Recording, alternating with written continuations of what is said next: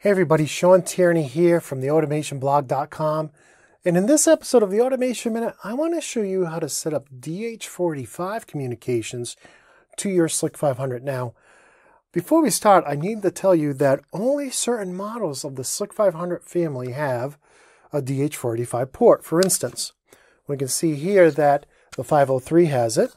We can see here that the 502 has it. The 501 also has it. And you can also use what we call a link coupler to connect multiple DH-485 PLCs together on a network, in which case you would be plugging in.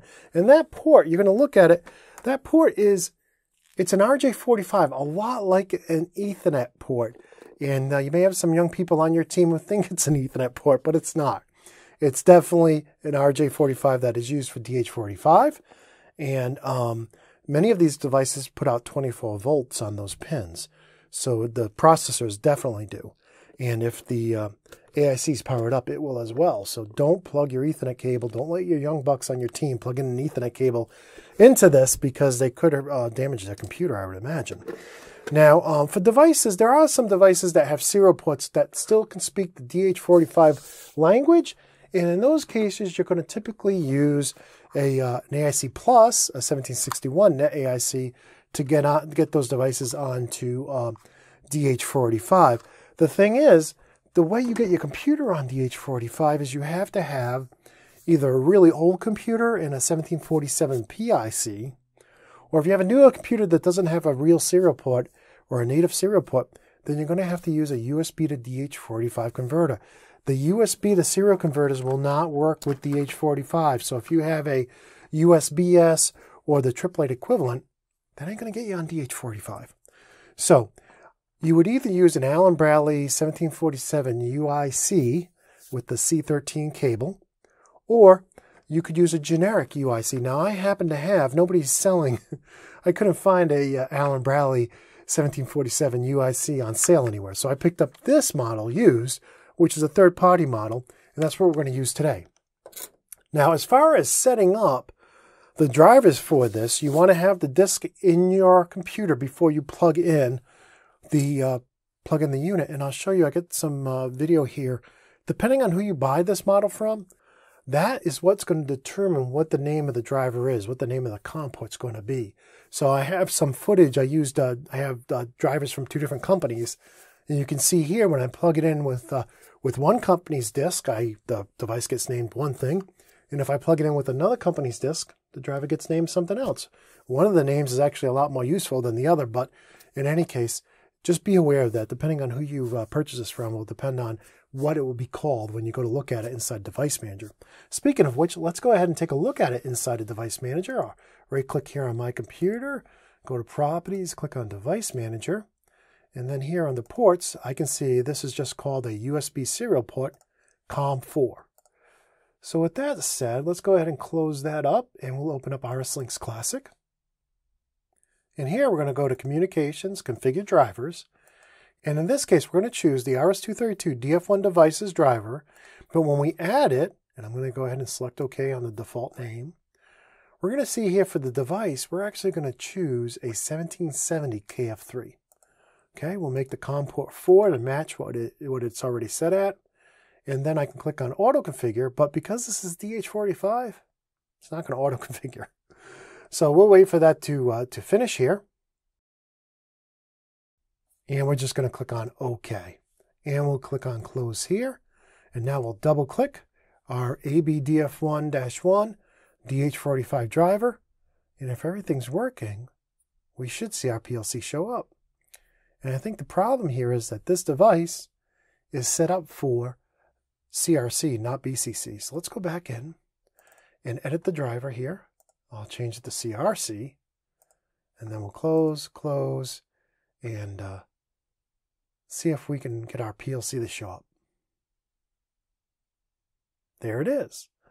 So not as easy to do as the SLC-500 DF1 full duplex auto configure, but still not difficult either. If you have the documentation that comes with the device, you'll know those settings and be able to select them appropriately. So now that we see our 502, let's go ahead and open up RSLogix 500. We'll maximize it. We will go to File, New, and we will create a new program for our 524. Click on OK. And we can go into the channel configuration. See, by default, it's 19.2, node address 1.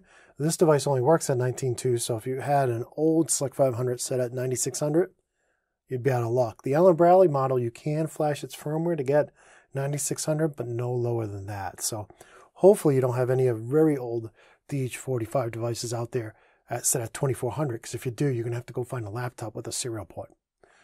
All right, so that said, I'll cancel that. And now let's just write a very quick program to test out our 502. In this case, I'm going to, again, this isn't meant to be a ladder logic course. You can buy my PLC Basics if you need to learn all about ladder logic and what timers and counters do and all that. So I'm just going to go ahead and add in the next IO, and I'm going to use T4:0/done. And then I'll start a branch here, and I'll put a timer in, TON, using T4:0, with a time base of 1 second, and a preset of, we'll do 10,000, accumulate a 0. And then on the next branch, I'm just going to move that timer's accumulate value to outputs. But I don't know. What is one of my outputs here in that? It looks like I have outputs in, I'm going to say slot 1, 2, 3, 4. So we'll say output :4.0. And then we'll end the branch and press enter. Now I need to go ahead and add that IO card. Matter of fact, I need to add all those IO cards or disable them for this program to work. So if I go to the IO configuration here and do a read IO config and go and browse for my PLC, read IO config, doesn't work because the 502 is so old it didn't support that. So let me stop the video for a second, walk around here and see what IO cards I have, and then I'll come back and restart the video. Okay, so now let's add the IO cards that I have in. So I am going to first change the chassis size to make it a 7-slot chassis. And then I had an, let's do inputs first. I had an IB16, and then I had 2 IV16s. And then if we go to outputs, I had an, it's here somewhere, I had an OV16.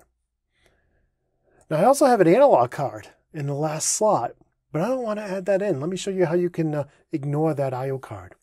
So we'll go ahead and click on X here. We'll go into the status file, and we will go to IO. There she is. And I'm going to tell it 0, 1, 2, 3, 4, 5, 6. We're going to tell it to ignore that, to not enable that slot, so it doesn't even see the analog card. All right, let's close that. Let's go ahead and verify my project here. Yep, everything's good. We'll save it. Untitled, sure, yes, replace the existing file. And now I'll go to comms, system comms. Now, a lot of people gravitate towards this, this drop-down, but that doesn't always work because who is to say that the driver I used last, the F1-1, is going to be the right driver?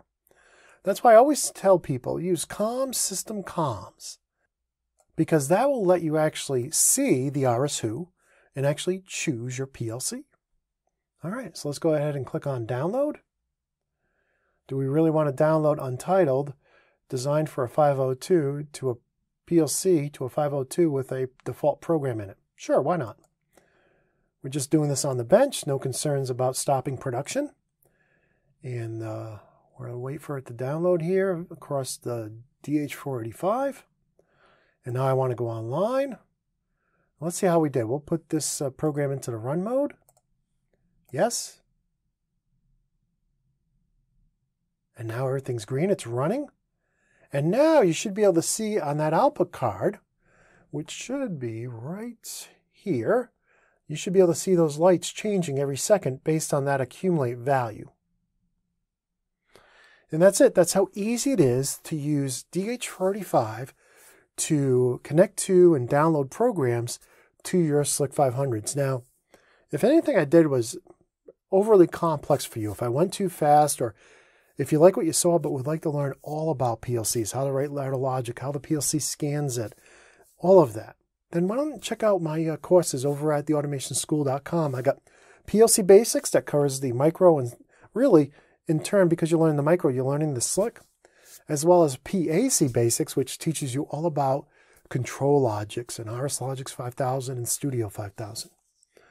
And if you'd like to see more free videos like this published on YouTube, then why not support the show for as little as $3 a month?